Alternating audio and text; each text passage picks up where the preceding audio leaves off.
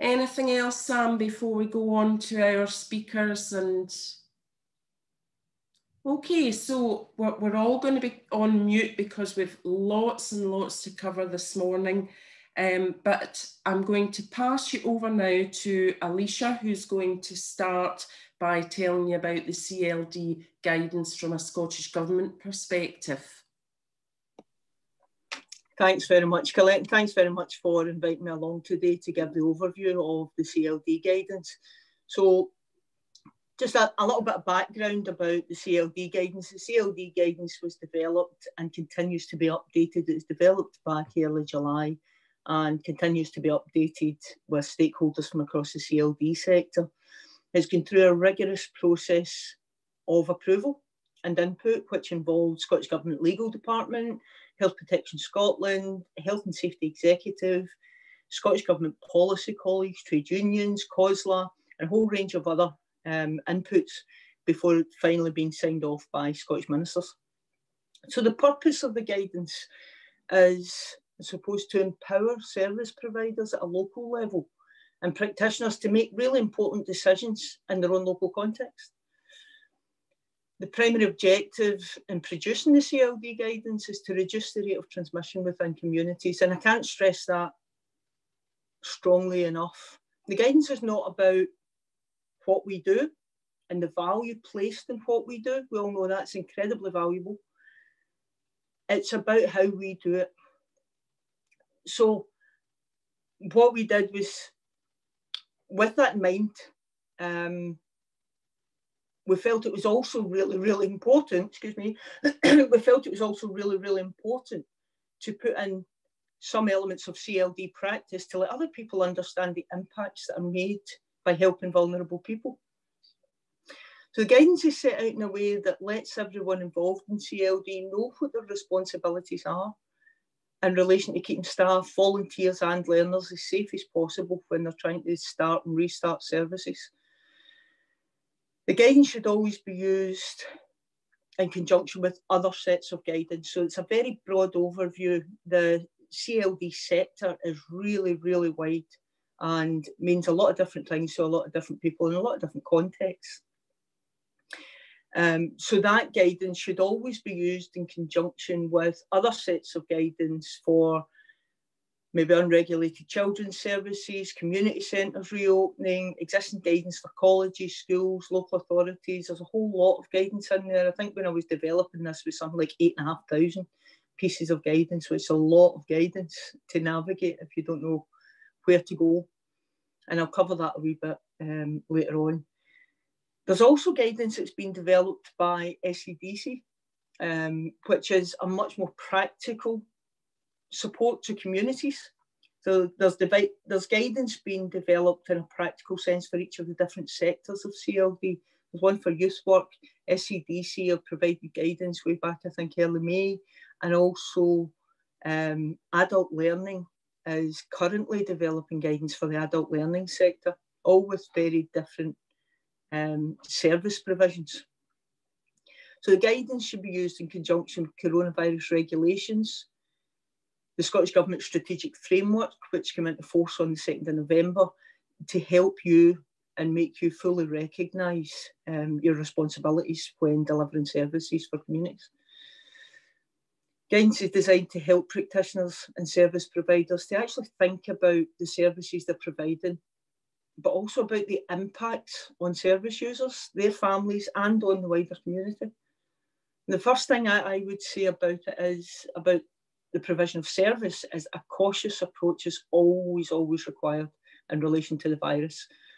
What I've been saying to other services for adult learning and for youth work is that just because you can start services and feel you're in a position to start services doesn't necessarily mean that you should start services. So the guidance isn't a replacement for the decisions that have to be taken at a local level in the best interests of young people, adults, communities and their families. It's about helping you to do a few things. So firstly, it's about helping you to consider the learning environment or the community environment or the engagement environment and the mitigations that can be put in place to allow things to be resumed and started safely. It's about helping you to be honest with yourself and be honest with other people about how the spread of the virus and the mitigations in place affect services and service users.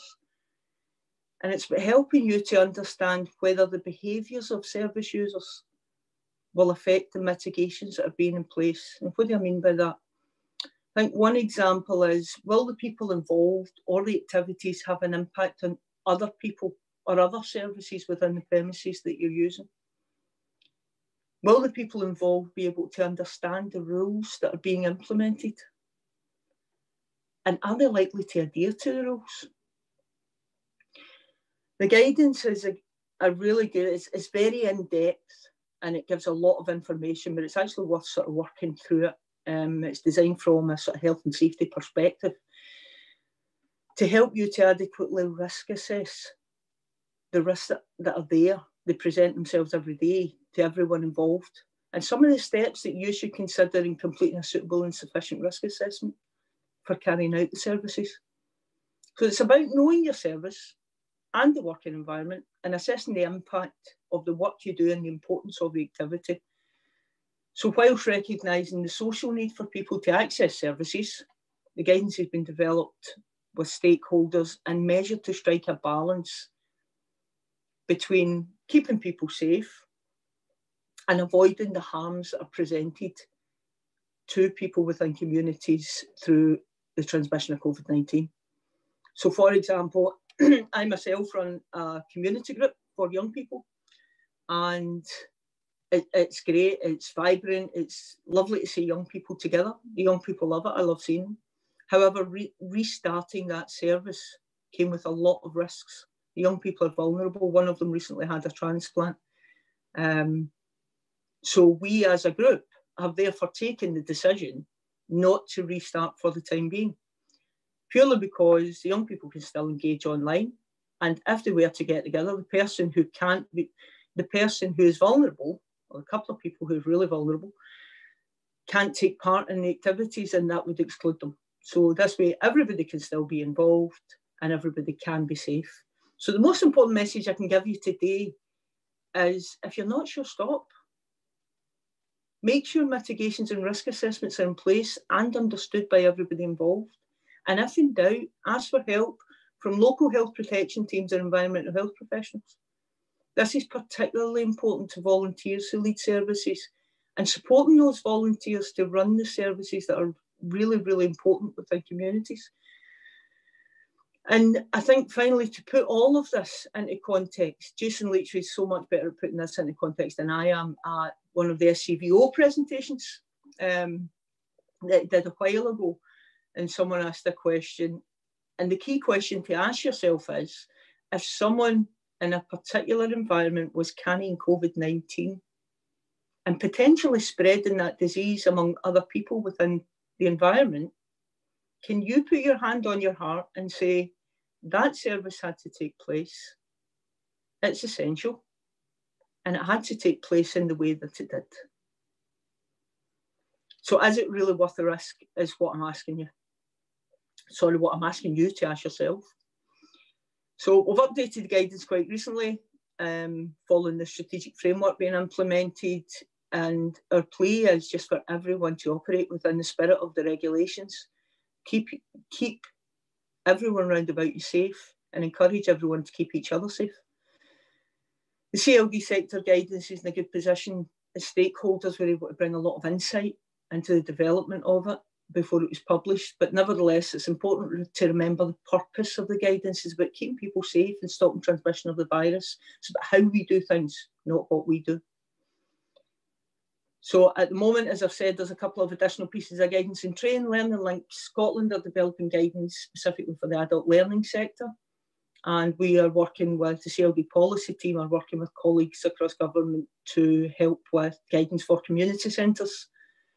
Strengthened some of the language in the guidance recently to reflect that in levels 3 and 4, services should be for the essential purposes of education and training and the avoidance of harm or the prevention of harm. This is really relevant at the moment with 11 council areas moving into level 4. And again, can't stress strongly enough, a cautious approach to service delivery is always required. Share your practices with each other. Develop responses together so that everybody understands what the expectation is on each other. And in summary, I think I would like to reiterate what Dr. Harden outlined at the webinar on Friday, to take all the precautions possible to make sure people around you are adhering to risk assessments, keeping each other safe. There should be less activity as each level, so as each protection level rises within your local authority area, there should be less activity taking place. And at level 4, there should be no social activity taking place. It should be for essential purposes. Make sure everyone washes their hands regularly, wears face coverings indoors, and keeps 2 metres apart. Thanks very much for your time. I'll pass you back to Colin. Thank you.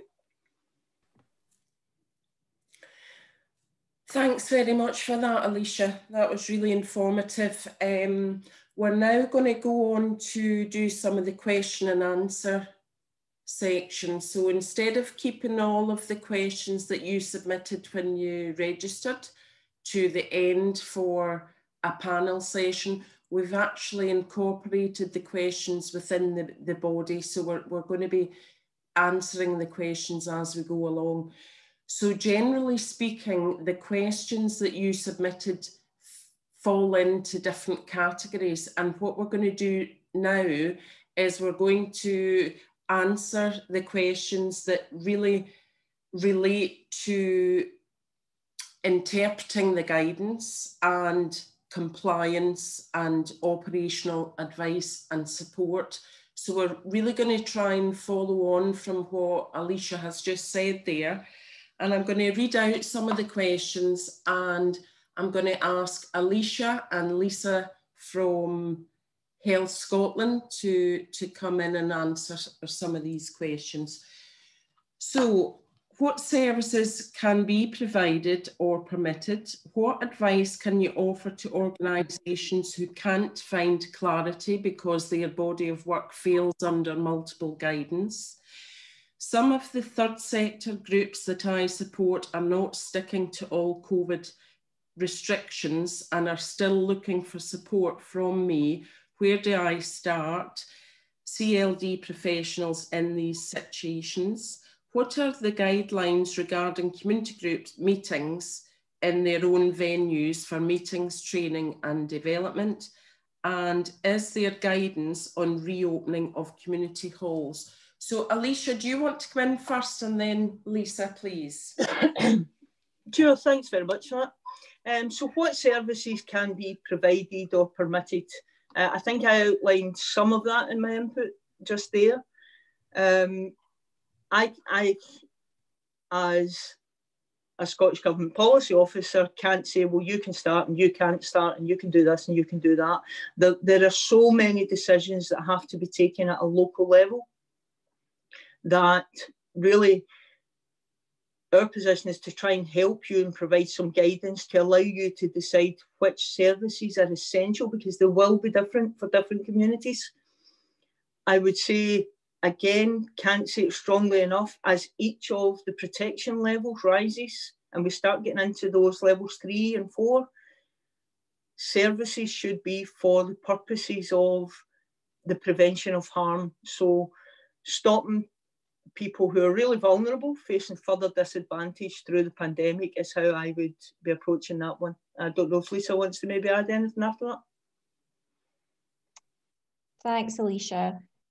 Yeah, just really to echo the points that you've made, maybe just a couple of things. I mean, I think we all probably appreciate that there is a lot of guidance around. There's the CLD guidance, there's other guidance that relates to community organisations and groups around workplace settings, the general health and safety implications and so on. So there is a lot out there, and we do know that it can be difficult, particularly for some of the smaller organisations and like the kind of local, more informal networks to find themselves in it.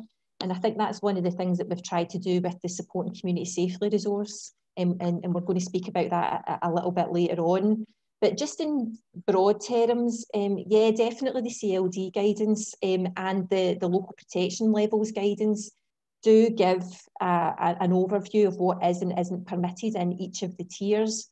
And probably just what I would say is that if you're looking at that and you don't see your particular service or activity, what you might find is that it does make reference to other types of activities and services that, whilst they're not exactly your service, that you could use that as a point of reference. So for example, it does talk about community centres in the local protection levels guidance, and it does talk about the types of things that would be permitted in the different tiers. So for example, in tier 4, as Alicia mentioned, it talks about essential services only, and it gives a few examples there about what it might consider to be essential services, and that is things like, you know, delivering an emergency aid response, crisis intervention services, services that are about protecting vulnerable people from harm, as Alicia just mentioned. So whilst you're absolutely right, the sector is absolutely huge and there isn't bespoke guidance for every particular part of it, but generally speaking, if you look at the guidance, you will be able to find something that you'll be able to use as a point of reference.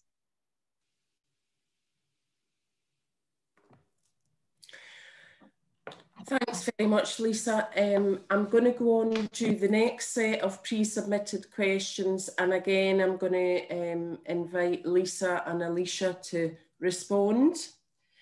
So the next theme really relates to practical and operational advice and support, and I know we've covered that a bit, but I'm going to go into just read some of the next set of questions. So many community organisations are run completely by volunteers, such as village and community halls.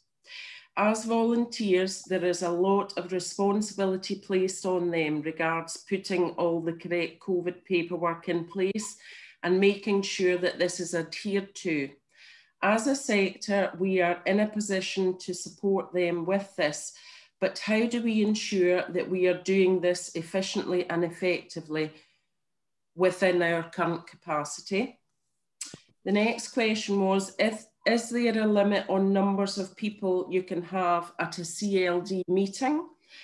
And where do we get clarification around safe numbers for groups and ages and households, adults, children, etc., and both indoors and outdoors?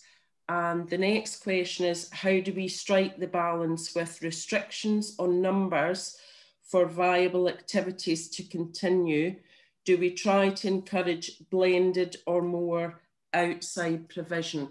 So if we could have Lisa, then Alicia, and I don't know if Beth, if you want to perhaps add something to that as well. Thanks. Thanks, Colette. So just on the question about how do practitioners and services support organisations to navigate their way through all of the different mitigations and the compliance with the regulations, I think just going back to the point that Alicia made earlier about the CLD guidance in the first instance as a point of reference, and about taking the time to really make yourself familiar with the guidance, informing yourself so that you've got the information that you need to be able to impart the right information to groups and organisations that you're supporting. And again, I would certainly be signposting people to the Support and Community Safely resource, because that is aimed at community groups and organisations in particular, and it's a resource that's there to help them to think about how they deliver their services in a safe way. There certainly has been, over the months since the start of the pandemic, different types of training that's been put in place.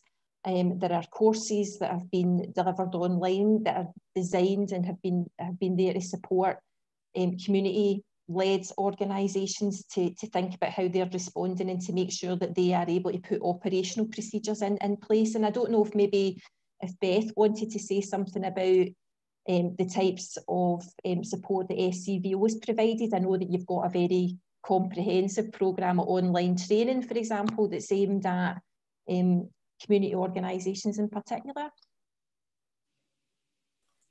Sure. Do you want me to jump in just now, Lisa? Was that, yeah, if that would work? Hi everyone, my name's Beth. I'll just jump in just on the back of what you're saying. So I work for SCVO, the Scottish Council for Voluntary Organisations.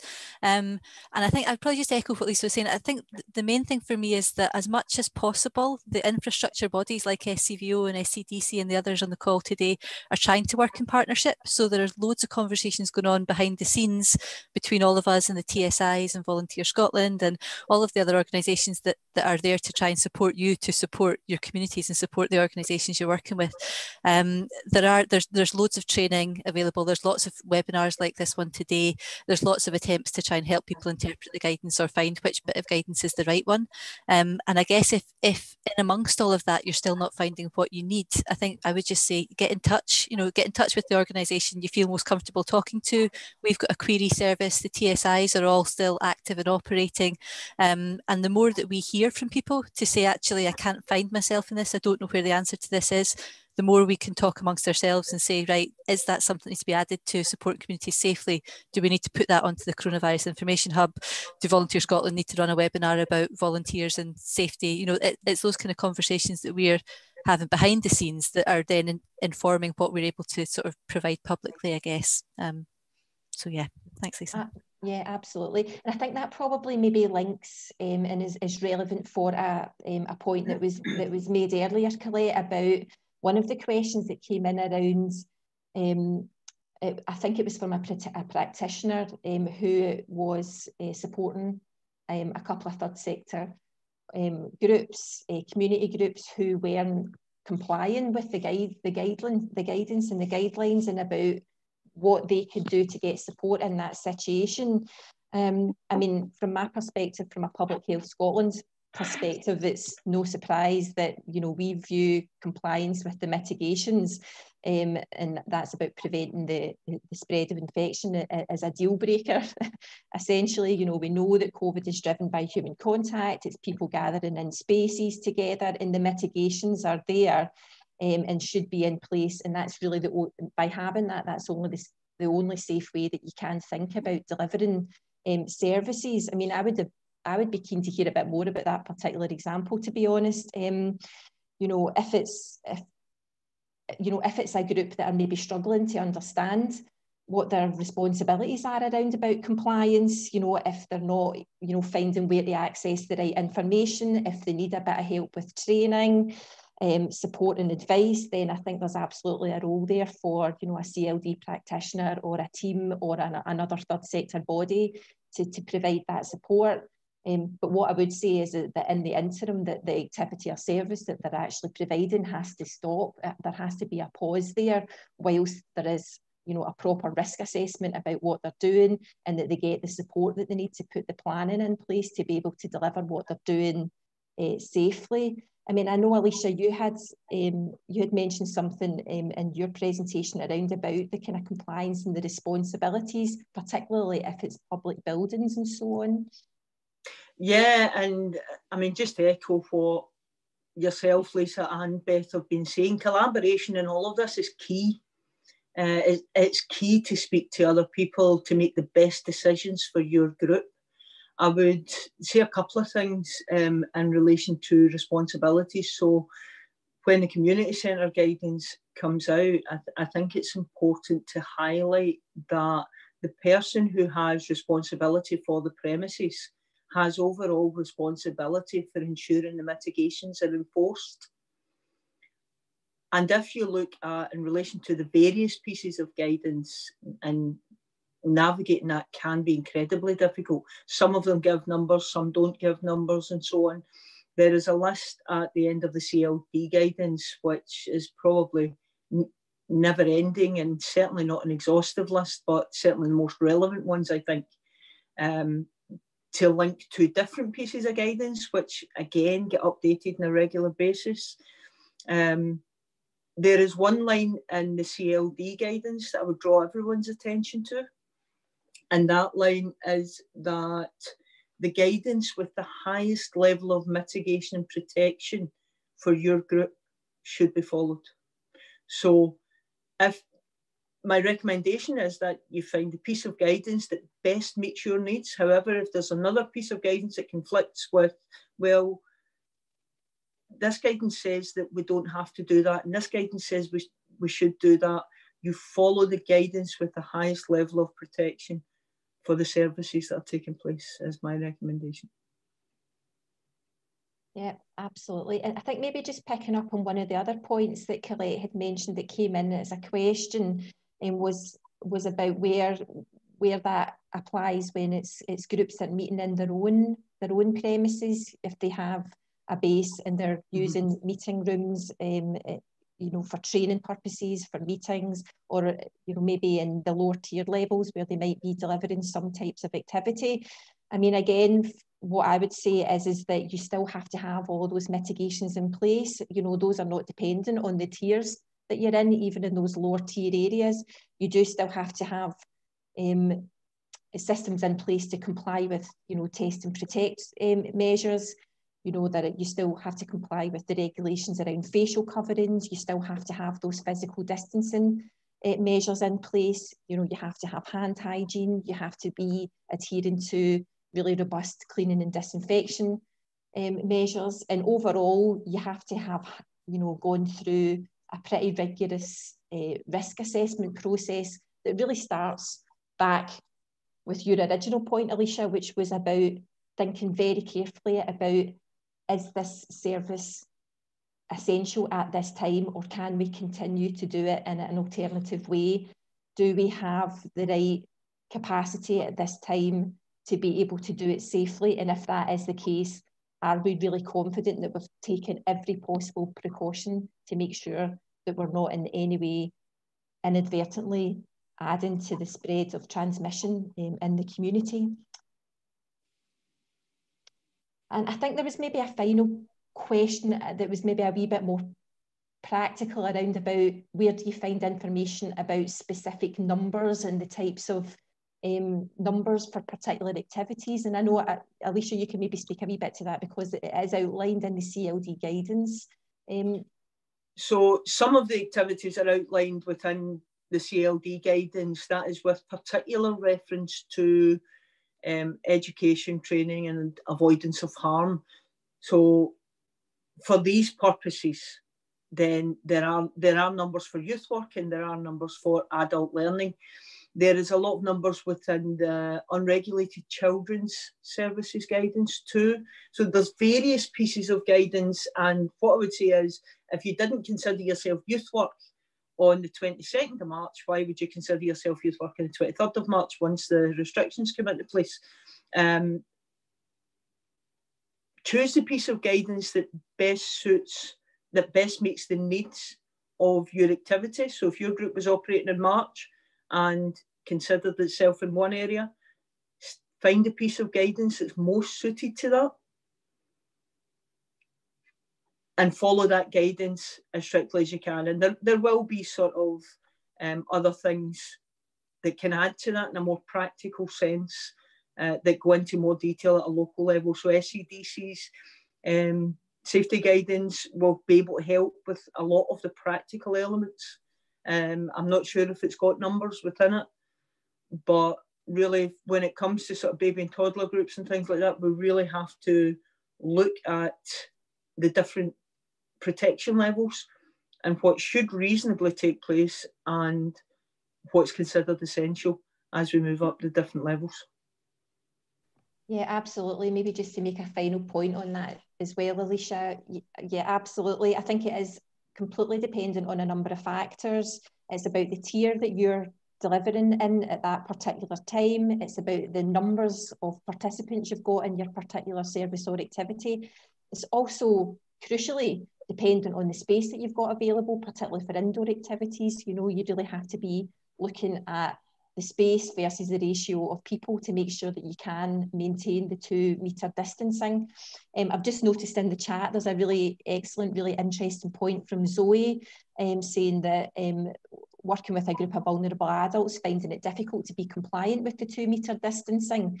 They've got armbands that have got a sound, a beep on them to remind people if they get too close to each other. And I think that's absolutely fantastic. I'd be really keen to hear a bit more about that.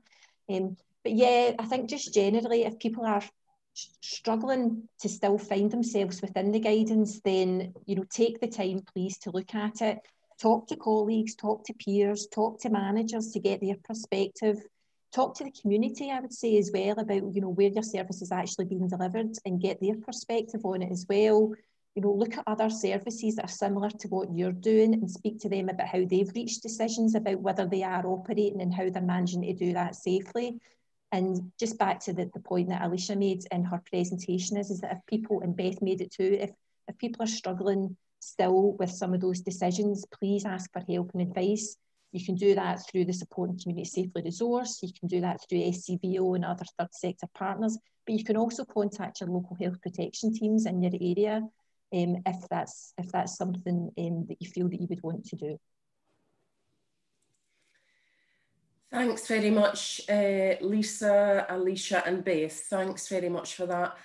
We're now going to go on to the next section, which is about supporting communities safely. We're going to have a PowerPoint delivered by Mick from the Scottish Community Development Centre, along with Lisa from Health Scotland.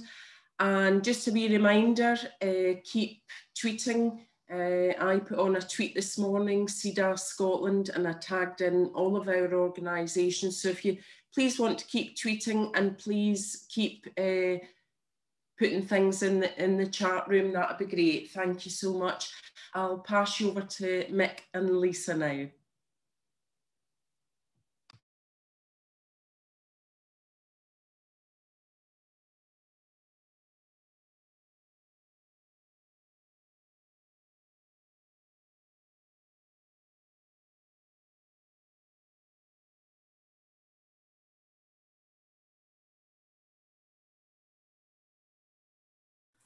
Can you see the screen? Yeah? Okay. So thanks very much for you know, being part of what is such an interesting conversation this morning. So what Lisa and I want to talk about a wee bit is supporting communities safely, which is a resource that's about, I suppose, interpreting some of the formal information. We developed this early on in the process. It went up online in May and it's still developing. But just to begin by having a wee bit of a think about where we are now. So we know, and we've heard already, that there's the law and the regulations that Alicia talked about. There was the route map, which for us, I think, became very significant at phase 3, around about August, when things were, you know, on the cards for opening up again. There's many, many different kinds of guidance. There's at least two sets, well, there are two sets of formal guidance targeting community settings. There's the CLD guidance, and there is guidance that's currently being produced around community centres and should be available shortly. There's the strategic framework, and it's the key overlay at the moment because it tells us what should be happening in the areas we're in at a given moment relative to the levels of infection, and it's really important to be aware of how that affects everything else. And in various ways, these cover what, when, and to some extent, you know, how to deal with the issues associated with delivering services are opening back up. Supporting communities safely tries to do that by providing accessible information, and in particular, the next phase we're going to talk about today as well is around how we might balance risk. So just briefly thinking about what we know already, this quote's from the First Minister in the foreword to the framework. So as you can see there, she's been very clear that as we reopen things, however cautiously, we know that this does create opportunities for the virus to get a grip again. And I think it's fair to say that that's definitely happened. So lockdown worked, but reopening clearly increased transmission. Partly, I think, because quite a number of people sort of didn't follow the facts advice at the bottom, and partly because there are causes that we're still learning about. So it's important to be relatively firm with people who just refuse to follow the advice, but to be aware that being censorious with people is not always the way forward, because there's some things about the spread that we don't know. However, this graph shows you right up till, you know, a few days ago, just how much we've seen the virus rise since we started to open things up again in August, since the kids went back, you know, universities went back, etc. And if when any doubt about, you know, how that has panned out, that should illustrate what's happening. So we do know that what's driving community transmission, we know some things about it, and there's some elements that are still disputed. And although there's no evidence currently, as far as we're aware, of any community transmission arising from what community services are doing, there's no room for complacency. So with that, I'm just going to hand over to Lisa, who's going to talk about supporting communities safely as it stands at the moment. Thanks, Mick. Apologies, I'm actually just going to keep my camera off at the moment. I'm getting a little sign on my screen telling me that I've got pretty rubbish connection and I don't want to drop out. This tends to help if you keep your camera off, so apologies for that. I'm sure nobody's going to be greeting about no seeing my face for the next few minutes. So yeah, we just thought this would be a good point to actually maybe give people a bit of a walkthrough of the Supporting Communities Safely resource for people that are maybe not familiar with it or haven't looked at it yet. As Mick said, the resource is co-produced by Scottish Community Development Centre and Public Health Scotland. And we published it first in early May. Although it's had a great deal of input in the development of it from other partners, including, you know, Ready Scotland, SCVO, Scottish Government and others. So, I mean, we were all aware in the very early days of in weeks of the pandemic that there was this huge, you know, phenomenal community-led response. And a number of organisations had moved really quickly to try and respond to that and identify what the kind of issues were and what the sector needed to be able to continue that response. You know, SCDC did a survey, SCBO did a survey, a lot of the TSIs were speaking to their members to try and get an idea about what supports they were looking for to enable them to be able to continue with this.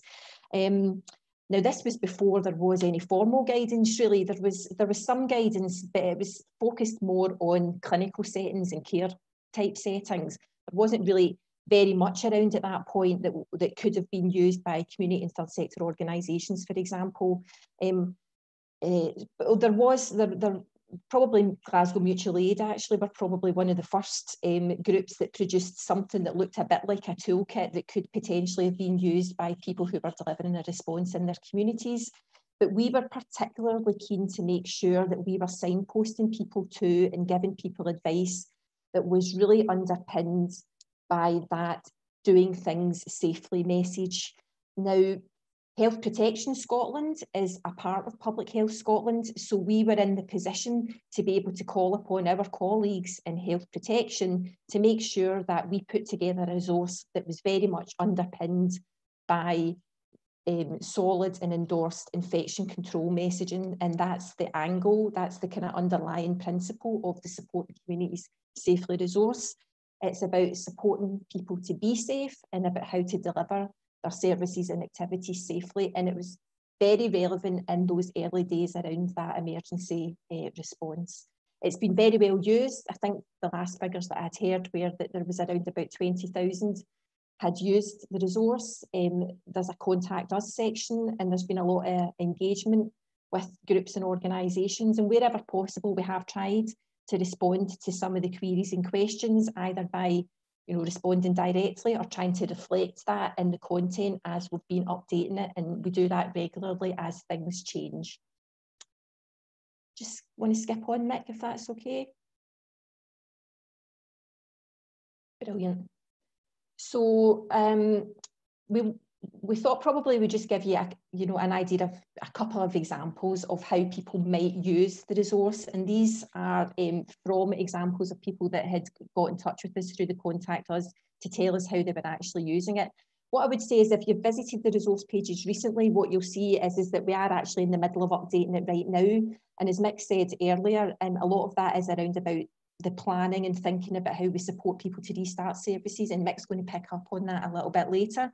But this is just a little bit of a whirlwind of the content of some of the resource if you are on looking at it. So for example, if you were providing an emergency support to people who are self-isolating or had been shielding, for example, in section 2 of the resource, there's very comprehensive messaging around about things things like the changes to the route map, for example, and the changes to the local protection levels, being very up to date around about that, the easing of and the reintroduction of restrictions, the most up-to-date information on the requirements around things like face coverings, and also information around about PPE. PPE is something that we got a lot of inquiries about in the early days, as I'm sure you can imagine. Lots of community and organisations were looking for advice about what types of PPE they should be using and where to access that. So as well as that, we would be signposting people to the section, for example, on store to door. So that gives really practical steps on things like how would you actually put in place a protocol for getting emergency resources, shopping, equipment, etc., to somebody who was self-isolating at home, putting in place those safe protocols, giving advice on physical distancing, hand hygiene, cleaning, disinfection. What would you do if you were sharing vehicles or having to travel with a volunteer or another staff member, for example? So it's as well as encouraging you to reflect on whether or not you should be providing the service, it also is giving that more practical advice on how you might operationalise some of the guidance and use that to develop good, safe policies and procedures.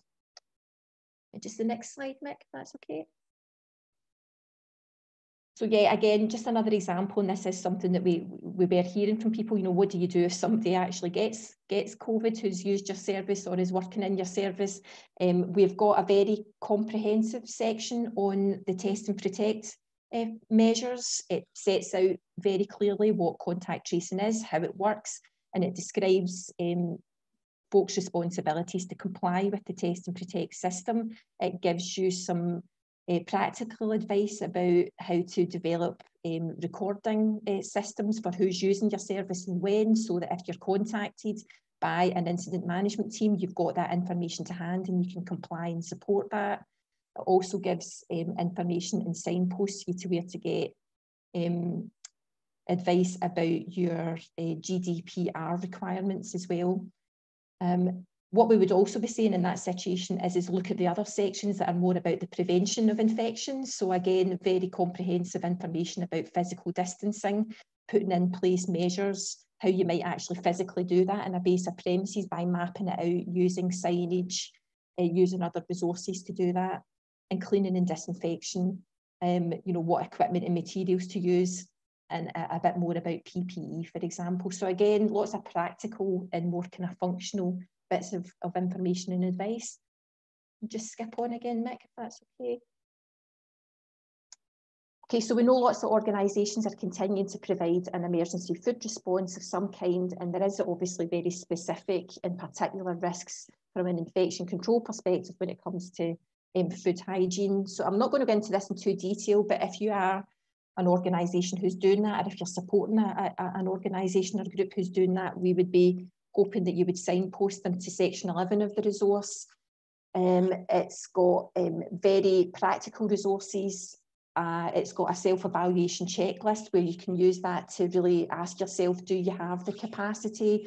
Do you have the ability to comply with what's required? There's a very, very good resource from Dumfries and Galloway environmental health team who produced a bespoke resource specifically for community organisations and groups who were providing an emergency food response, and we signpost people to that as well. So that section is really, it's effectively a, you know, what to do, but also what not to do if you're in that situation and you're providing that type of support. And just the last slide, Mick.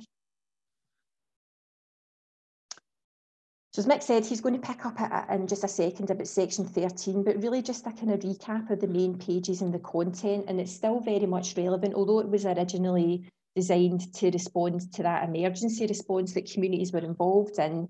It's particularly relevant, I think, as we go through to start thinking about how folk restart their core services. I mean, we feel, and as Mick said, that it offers groups an easy to read and very accessible kind of summary of the key guidance and legislation. It does give those practical steps on how to develop good, safe policies and procedures, and all the way through it is framed by, you know, the government guidance and advice, the CLD guidance in particular, And as that community centres guidance comes out and that adult learning guidance that Alicia mentioned earlier comes out, we will very much be including that in the pages and referring people to that as well.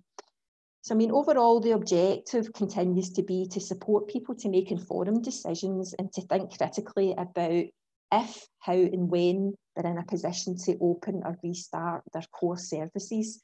And Mick's going to pick up on that now. So I'm just going to hand back to you, Mick. Okay, thanks very much, Lisa. Now, Lisa's dealt with the bits in a sense that are written and up there. Section 13 is the sort of least well developed because we started thinking about that some time ago. We are trying to respond to the rapidly changing sort of trajectory of the disease, the adjustments to the guidance, and in particular the fact we're waiting for the community centre guidance, but we are now moving to try and provide a bit of practical information that's similar, but it's worth remembering that a lot of the information in the earlier advice will be linking back to that, because a lot of the advice that was starting back safely is about cleaning, is about, you know, social distancing, and, you know, that is just as important for the restarting of ordinary services as it is for the development of, you know, the emergency aid stuff that was been happening up to now and will continue to happen, we think, through until certainly the earlier part of the year and after Christmas. So this was our first attempt at trying to bring together the big picture. As you'll see, it's almost unreadable on screen, so I'm just going to try and take you through it section to section. This is us showing our workings to a certain extent, and the idea is that the sections that we develop of practical guidance will link to practical resources. So, for example, I was looking at a space calculator for helping folk calculate how many people should be in particular spaces. We're keen to look at the risk assessment templates that are available and see if there's any way we can do something pictorial around that that might help groups that are a bit less used to using those kind of materials, and also look for other materials that we can have translated into BSL and give folk a bit of an easier way in. So we're suggesting that you could be planning at any point. So even if you're not restarting now, you can be using the time to plan, and that there are 4 stages to that. The first one being around the initial planning to avoid risk and thinking about, you know, what's involved in that. And we're suggesting just some questions to groups and worker supporting groups around reading the relevant guidance, breaking down your work to its constituent parts, and thinking critically, if you do have vulnerable users, how might you support them? Because we're aware that to a certain extent, many of you are working with vulnerable people. Unfortunately, in this particular context, there's a judgment to be made about how vulnerable they are. And I think we're suggesting if they're really vulnerable, they may be in fact so vulnerable, as Alicia suggests, that it would be a bad idea to bring them together and expose them to risk. Or if their vulnerability is not so much around COVID, it might be that they need individual support from other kinds of services. And then in the final analysis, if you do have to bring them together, then at least you know that you've really exhausted other possibilities around online or meeting people outside or other ways that are safe. Assessing the operational risk, I think, thinking about that under 3 categories. One is, what are the issues for the service users? There's a very nice video clip on the SCVO site that Jason Leach talking about this. There is a set of guidance for thinking about assessing the needs of individuals. It's more designed for kind of clinical settings, but it worked for us too. What are the things that might make an individual folk or groups within society that you're supporting vulnerable? Maybe their age, their health, their long-term conditions. What then are the issues arising from the space you're working in terms of the numbers of people that can use it, the use of face coverings, how people move around, and how they might use common spaces in multiple use places? And how do you record and reduce the risks kind of, you know, arising from your activities? I think we were saying that even in small groups, it's a good idea to have a written record and have a written risk assessment, even if it's not strictly required by law if you've got lower numbers of staff, for example. But that should think about things like time spent together in proximity, whether there's a sharing of tools and resources. Reducing risk during delivery is an important part of this, and we would suggest that ideally, is there somebody who can check your assessments? We would always, I think, recommend that if you're able to do that, using health protection and environmental health teams is a good idea. And we're also really interested to get feedback from any of you who've tried to do that as well, and how that's worked for you. Have you got all the resources that you need? You know, The SCVO website gives excellent guidance on where to access money for adaptions. There's, you know, there might be questions about whether it's enough, but there is money available. And also sometimes public agencies can help with this. And also are the users and services doing their bit? Both Alicia and Lisa mentioned this. You need your user group to comply with what you're doing, or you need to probably stop doing it, or at least have a discussion with folk about, you know, where that's happening. And also that extends to what else might be happening in a building. There's no point in making your own service COVID safe if the group who used the building before you or in the next room are not acting safely, because that makes everybody vulnerable. And that's got to be another part of it. And we're hoping to provide some practical resources on how you might have those conversations. Critically, it's around monitoring, how you keep people safe. So is the operational reality how you planned it? Apologies for the typo there, by the way. A lot of it's around talking to your team and your users, and as I said, to other building users, and kind of using the questions that will help you to highlight the issues that you need to resolve in a systematic and robust way. And also keeping your eye open for any community transmission, and stop if you see any signs that that's coming from you or any other local services, and they need to monitor, not monitor in a clinical sense, but keep an eye on whether or not folk are reporting that they're unwell, and making sure that any outbreaks are reported to the appropriate folk. So the key kind of principles that we're hoping to build on are very similar to what's been said already, but we want to try and express these accessibly. So just because we can doesn't mean we should. Balancing harm is really important. The 4 harms that I mentioned in the government material, but stopping transmission is critical. Getting it wrong can endanger life and disrupt services. That's a very stark message, but it is true. You know, in terms of our health service, but also the lives of the folk that we are trying to serve over a long period.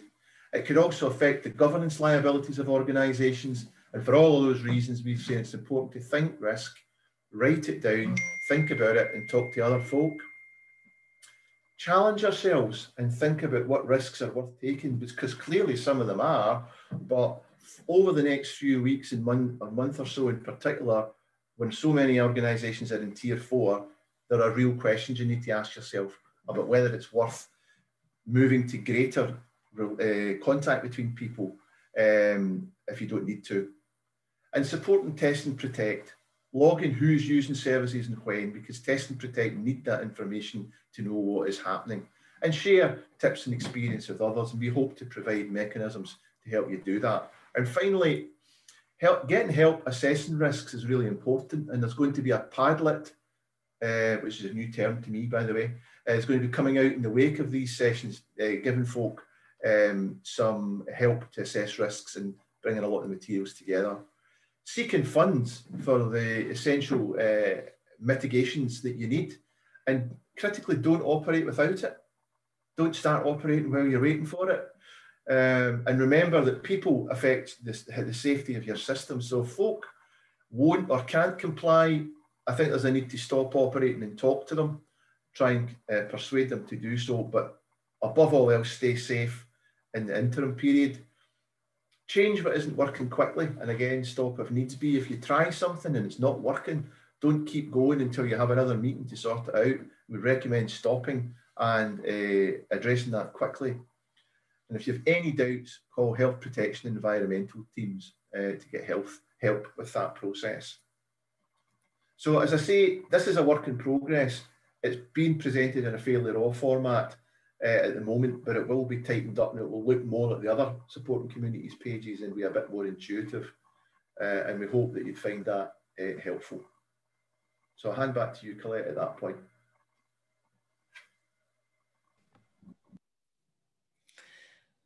Thanks very much, Mick and Lisa.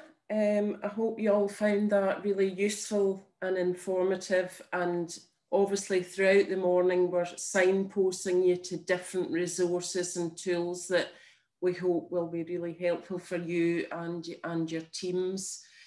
I'm now going to pass you over to Beth, who's going to tell us a little bit about the SCVO Coronavirus Hub and upcoming events. And then straight after that, we're going to take the next set of questions that were pre-submitted and focus on the theme of community engagement and communication. Okay, so over to you, Beth. Thank you. Great, thanks Colette. Thanks very much, Mick and Lisa. Mick, you can probably stop sharing your screen now, if that's okay. And I can see everyone's lovely faces. I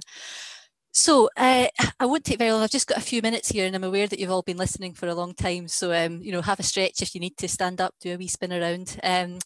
My substantive role at SEVO for a long time was in the digital team. So I think we're going to talk a wee bit about kind of digital skills, digital engagement in the questions that will come up.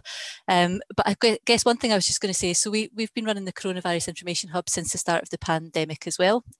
Scottish Government asked SEVO to kind of coordinate the kind of core information that the voluntary sector would need as it became apparent that we were going to be entering unprecedented times, as is the kind of common phrase. So what we've tried to do with the Information Hub, and I hope most of you have probably been on it for one reason or another, but we've tried to provide really the breadth of information and signposting that the voluntary sector might need around the pandemic. So we don't have anything like the depth of content that Mick and Lisa have just gone through, and it wouldn't be there'd be no point in us duplicating that and two of us doing the same type of activity. But what we've tried to do is to cover off the kind of core areas that are important for the sector. So I'll put links up once I finish talking, but the main ones that you can find in the hub are funding information. So all of the emergency Scottish Government funds have kind of come through SCVO as one of the delivery partners. So if you haven't seen them or accessed them, the current Adapt and Thrive funding is all up there with all of the kind of the information. And there's a help desk and various other inquiry facilities associated with that. We've also got a kind of segment filtered from the Funding Scotland database. So we've pulled out all of the funds that are available for any organisation in Scotland that have a specific coronavirus element, and you can search them and filter them. So again, not just the Scottish Government emergency funds, but all independent funders and grant funders that have got funding specifically associated with coronavirus. And you can find them on the hub as well. There's information about digital, so both digital inclusion and digital service delivery. And one of my pet things is we're talking a lot about restarting services, but actually for lots of us, we never stopped. So there might have been face-to-face emergency services, but lots of organisations have found new innovative ways of delivering support. And a lot of that will continue even when we go back to being able to do stuff face-to-face.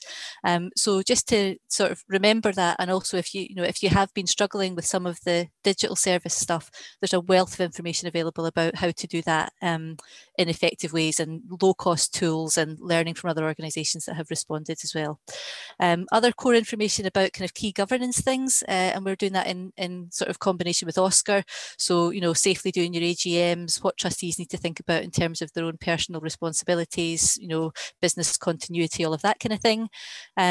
And then also basic information around sort of employment and HR. And just a plug, again, if people haven't come across it, SCVO's got funding from the lottery to provide an HR service specific to the coronavirus pandemic. So it was sort of recognising that as things like the furlough scheme we thought were going to come to an end, and as organisations are struggling with changing perhaps terms and conditions of staff, thinking about how to work flexibly, many smaller community organisations don't have an independent HR advisor. So there is now an HR service available free of charge at SCVO for all voluntary organisations in Scotland, both content digitally, but also an inquiry service. So again, you know, please make use of that if it's of benefit to you.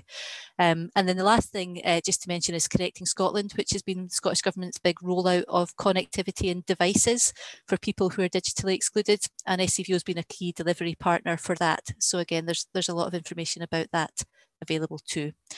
And the final thing to mention is we've been running, I think I said it earlier, a series of webinars and different types of events in response to the needs we've been hearing about.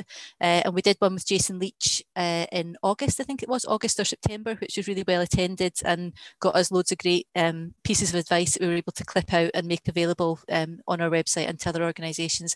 We're doing another one with Jason Leach on the 8th of December. I'll put the link in the chat box again, but would love it if you want to speak to Jason Leach, have questions for him, sign up for that, come along. It would be great to see many of you there as well. And it'll be a very similar format to the session that we're on just now. So I think that's me. I'll pop links to all those things I've just mentioned in the chat box just now, and they'll be on the Padlet that will be sent out at the end as well. So thank you very much. Thanks very much, Beth. We're now going to go on to the section on question and answers relating to the theme predominantly of community engagement and communication. So I'm going to read you out a few of the questions, and then I'm going to bring in Susan Campbell from the Scottish Community Development Network, and Beth and myself will maybe chip in at the end as well, depending how we're doing for time.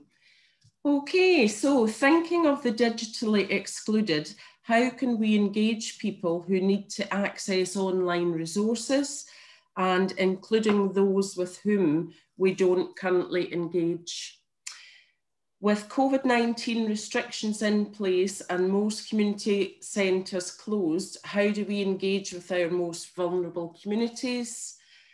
How do we ensure quality and consistency of engagement whilst also responding to ever-changing guidelines? And what practical ideas are there for engagement in the high-level areas of restrictions? So, Susan, do you want to come in, please? You're muted, Susan. You're muted. You're muted. That's Susan. me. Sorry, I couldn't get myself unmuted there. Apologies. Yeah, I think, you know, quite a lot of what's been brought up in that has been covered actually already. But I mean, there's been such amazing and useful information shared just in the opening sessions. But I had looked around at some of the stuff that we've been looking at over the course of the time, and this is a really, really tough time. I think that's what we all have to remember. It's a really difficult time, and even just listening to what's been shared today, I can feel my own anxiety levels rising. So I can't imagine what it's like being out in the field, you know, trying to manage this and just deal with it. So I think we need to acknowledge that as well, that this is really tough times for people, and you're doing a really brilliant job. You know, from what I can hear from our network meetings, we're a Scottish Community Development Network is a members organisation, and we've continued to have our members' regional network meetings online. And the feedback that we're getting from practitioners is that engagement is hugely challenging at the moment, and of course it is. How could it not be? And there are huge issues around the digital divide. Some people are able to access online stuff, some people are not. There's a whole thing around training in terms of getting people online as well. As Beth has just said, phase 2 of the Connecting Scotland funding programme has just opened this week. So, you know, that's something to definitely look into in terms of supporting the people that you're working with and practitioners in getting online, because that's there specifically to support the most vulnerable people. In terms of, you know, like connecting and engaging with people, seldom heard voices, that was one of the things that was brought up. It's challenging to do this in normal times, never mind when we're in the middle of a pandemic. So I think we have to kind of accept our limitations just now and just do what we can. Absolutely keep trying to engage with people, but just accept that it's tough, it's really tough. And working within the guidelines, I mean, we've spoke a lot about that. You've had a lot of information around how to work within the guidelines and how to do that at the moment. And I think there's a lot of very useful stuff already online around that. But feedback we're getting is that it very much, it depends on how the guidelines are interpreted within your local authority, and then how, you know, the protocols that are used by your managers, and just following those and seeking advice if you're not sure, which has been covered a lot. We've had a lot of feedback that virtual community centres are working really well. In some areas, people are able to link into different pages, different groups. I know that, again, that depends if people are actually able to get online, but it's something to think about just in terms of how you can connect and keep things going, keep things moving. Really creative, some really creative stuff's going on out there. And again, if people can share that among themselves, share that with each other, I think it could be really useful. Some courses have gone online, you know, in terms of, I know that there's stuff around community engagement, there's stuff around the community empowerment, there's some participatory budgeting stuff that's online that I think is really useful, that again, you can look into. But not everybody in the community is going to be able to access these things, and not everybody's going to want to go online, and particularly in the higher tier areas, that is our only option just now by the sounds of it and by the looks of it. So it really is, I think, about managing expectations and managing, you know, and looking at what we can and can't do just now, and being clear with people. For some, it may be that we can only do connect with them via email or phone calls or whatever that might be. And it's just about accepting that, I think, at the moment. In general, the feedback that we're getting from practitioners and our members is that people are struggling, that people in the communities are struggling and practitioners are struggling because they feel like they're not engaging well at the moment. But my experience from what I'm hearing from people is that you're absolutely doing your best, and that there is still a lot of engagement going on out there, and that's all that we can really do just now. So it's about being creative, it's about looking at what funding's out there, and it's about also accepting the limitations because we're in the middle of a pandemic. And also, I think it's really about looking after yourselves just now too, and really taking care of yourselves within all this. Colette? Thanks, Susan. Beth, have you anything to add there? No, I mean, I think Susan kind of covered it all. Just a couple of wee points I was just going to say. One was something about kind of confidence and assumptions. So I think one of the things that we've heard quite, so at SCVO we've done digital inclusion support work for a really long time. It's not just because of the pandemic, and I guess the pandemic's kind of heightened and made us all more aware of how essential actually digital skills and connectivity is in the modern world, and that, you know, that is something that we need to all be aware of and focus on as we kind of go forward, but not to assume that because people are in a particular community, particular group, you know, maybe face other forms of disadvantage, it necessarily means that they don't have access or that they don't have the confidence to use digital tools. So I think, you know, the sort of the basics of any kind of good engagement activity are, you know, you'll know your people, speak to them, find out what they're able to do, because it might surprise you. So I suppose that's just the other thing, is that we sometimes hear, because as staff, you know, we maybe don't have the confidence around doing some of this stuff, or it hasn't been our usual ways of practice previously, we might then make assumptions that aren't true for other people. So just that kind of, you know, reminder to, if you are in touch with people, find out what they're comfortable using. If they're good with WhatsApp, you know, use the WhatsApp if that's the thing that they're comfy with. So there's loads of guidance and information about being digital champion, the best way to do it, on our website and in other sources as well. But yeah, I think Susan covered all the key bits and bobs. Colette, could I just add something quickly to that? I think it's absolutely right what you're saying about not assuming that people can't do it, because there's two dynamics going on. One is that people can do more than you think sometimes, you know, and are using technology for other reasons. But the other thing is, more folk have been driven online, perhaps initially reluctantly, but they're on there. So we've been doing, as part of another bit of what we're doing, the Scottish Citizens Assembly, which moved online at the start of the pandemic. And it has been amazing how complex deliberative processes, they're not perfect, but they do work with a really wide range of folk, from sort of 90 to 18 different abilities, folk with visual impairments. There's an awful lot can be done that we need to share the learning about. And in our Support the Communities programme, we are now working on community-led action planning initiatives online, using maps and using programs like Jamboard, which are a virtual flip chart. If you haven't used it, have a look at it. And also, I think we'll be sharing that information at some point over the next few months on our Support the Communities pages and the website. But I've been surprised, because I'm a bit of a Luddite myself, and you know, I have been surprised at what's possible and how helpful it is. And I do think Beth's right that for a lot of people will stay on board. However, it doesn't remove that final problem, which is, or that fundamental problem is, there are also a lot of people who can't, and that's something we need to really think about, how we enable that. Can I just jump in quickly just on that as well? Both Alicia and I, and maybe others on the call, might have been on the adult learning webinar that was on yesterday afternoon. And I suppose it relates to sort of digital engagement, but it also relates back to what you were saying earlier, Colette, about kind of community engagement in general. And what we heard on that call, particularly from folk that were coming from public sector bodies and local authorities, was that they have a challenge around about digital engagement as well, particularly with some of the platforms that they are and aren't allowed to use.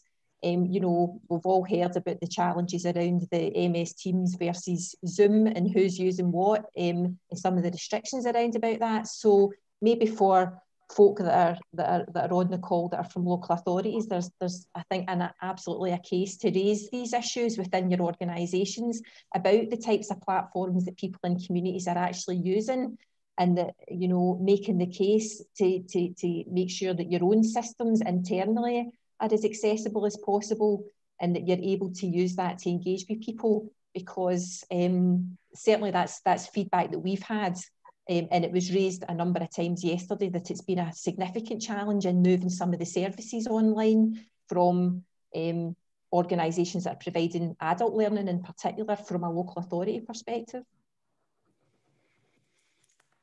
Yeah, thanks very much, Lisa, Mick, Beth and Susan Campbell there.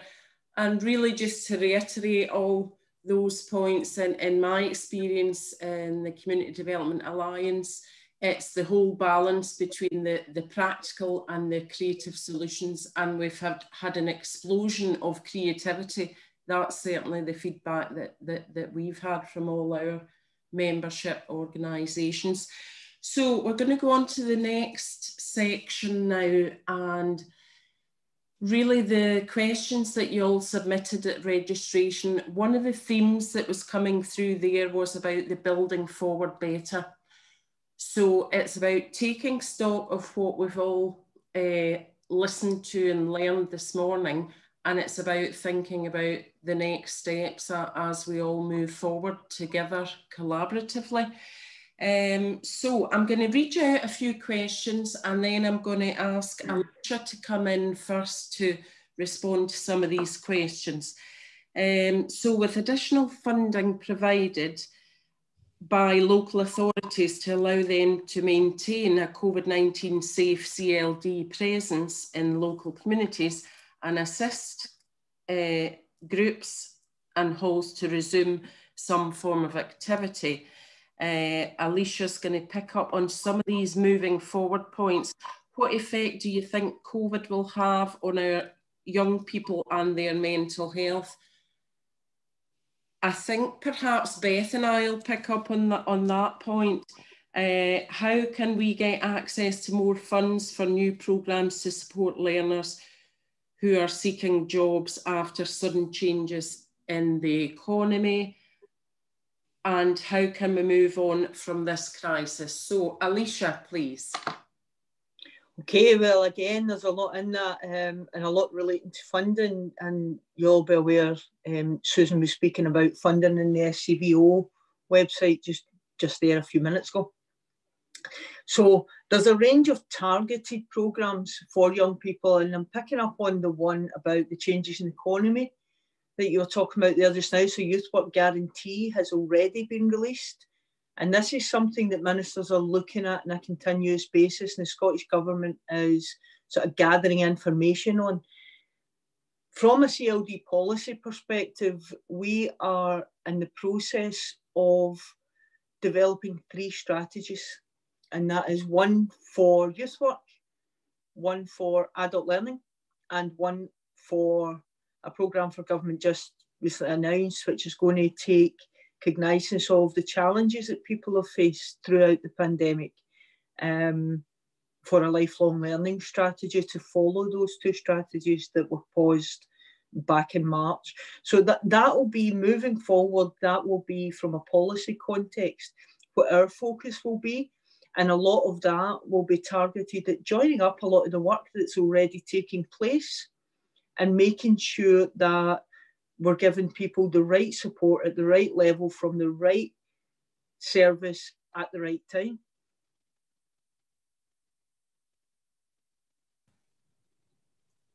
Thanks, Alicia. Mick, have you anything you want to add to that?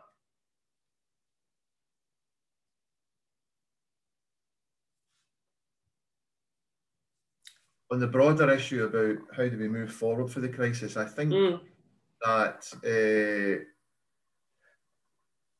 as a national organisation, we're party to many conversations about how we're going to move forward. And I think that could range from very practical concerns that we need to address, like our colleagues talking about not being able to access Zoom. I mean, that's surely in this day and age, that's something that we can resolve going forward, because it doesn't make sense. And that's that's been the platform of choice for the people, and we therefore have to find a way to respond to that. These are practical kind of instrumental learnings that we can get involved in. And there's loads of folk who are reflecting on the learning. I've been part of lots of conversations, but the people who are inappropriately or inadequately involved in that are communities themselves.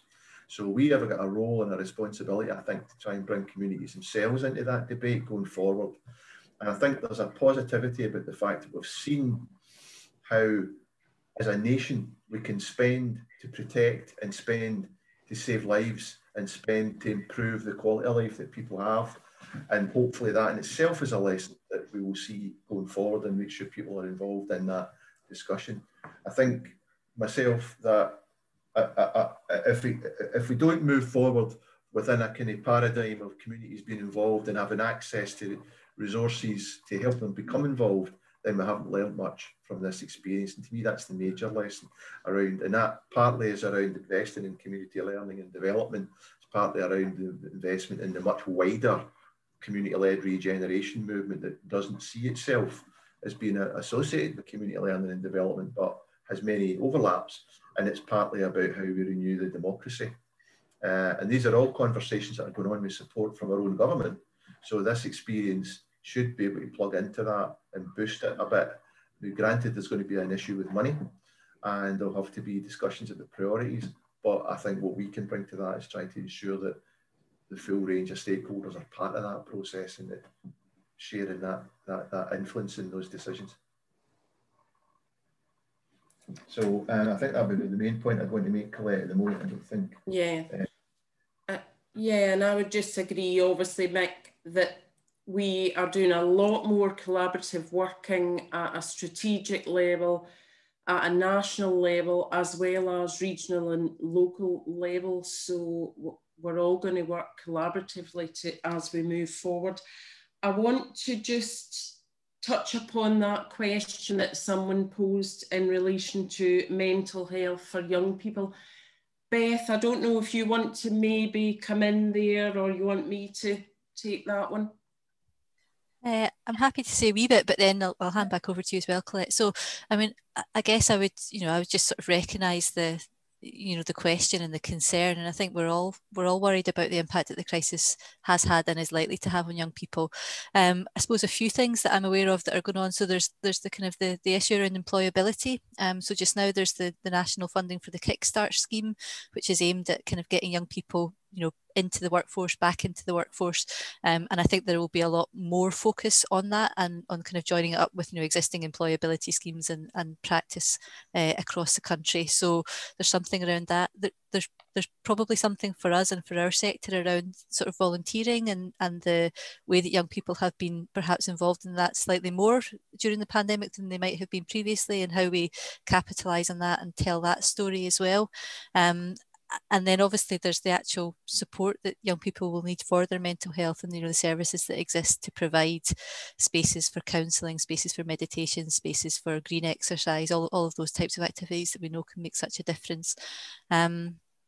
So yeah, I mean, I think there probably will be a lot of focus on the types of support that can help young people to not end up being really negatively impacted, because they've obviously facing a lot more challenges perhaps than sort of the older generation with the impact on schooling and university and those kind of things.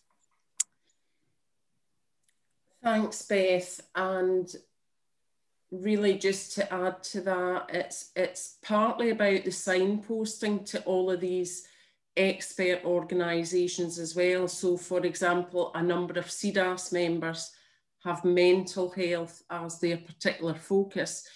So for example, See Me, Mind, Youth Link Scotland, there's lots and lots of support and guidance out there, and it's about homing in on the right organisations and tapping in.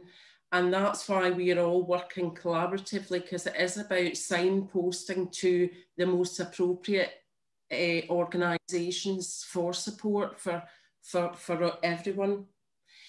Yeah, so we have 5 minutes left. Have we any other themes coming through in the chat room, Susan, that we haven't touched upon? No, Colette, I'm not picking up any particular themes from questions. However, there is a specific question that someone's posed that wasn't done in advance. It was around, I suspect this will be for Alicia, if we have time, but it's really asking the question about how does the Scottish Government CLD guidance and framework link in with and communicate with outdoor education sector, particularly as they're experts in safe practice outdoors. So I think this is from Wendy Johnson, and Wendy's been, as she's been trying to move some activity and services outside, that's who she's consulted with. So it's about how both those frameworks link up. That's a good idea. Obviously, safety is a primary concern for most outdoor providers. In terms of youth work, there has been some outdoor education and sort of youth work provision collaboration, not so much for adult learning.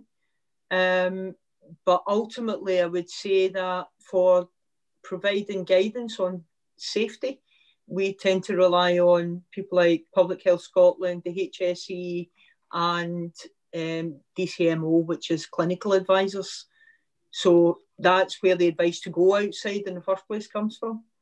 And that's what we would tend to follow in terms of creating any pieces of guidance. I hope that's helpful. Okay, thanks, Alicia. Colette, I see a couple of things popping up in the chat just last minute there. One around, I guess groups who might be operating in ways that are inappropriate, and I'd like to think we would all be trying to do what we normally do under circumstances there. And I think that there is an increased vulnerability for people under these circumstances, and we would expect high standards of behaviour there, particularly if there's anything illegal happening. So I think we'd be really interested to hear about those examples and see if we can give any reflections on them, and also share it with other folk. And also just in that final thing about the Tier 1 guidance there, I think one of the things I'm thinking would be helpful is to try and give some illustrations about how certain services might be affected in a range of tiers. And I think that's something we'd want to collaborate with Alicia on, and other folk who are involved in this world, and do something for supporting communities safely that's a nice visual representation of what is possible and isn't possible. So we haven't done it, but I think we need to do it, and it's from tier 1 to tier 4. Okay, thanks, Mike. So we're coming to the end of our webinar. I'd like to thank all of you for joining us this morning, and we hope you find it's been helpful for you. We have a couple of minutes left, so I'd really like to ask you to think about what's been most useful for you this morning. Has it been helpful? Where do we go from here? Would you like us to do another webinar, perhaps in January or February? So I'd like you to have a little think about that, and maybe just pop in the chat room, yes, no, what you liked. So just let us know, please, if you want to put a few things in the chat box.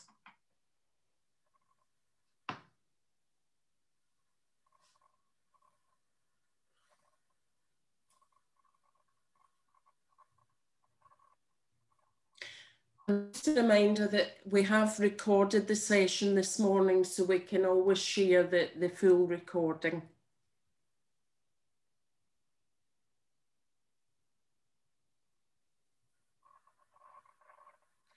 And we'll keep sharing links to different resources, tools, and signposting to other organisations.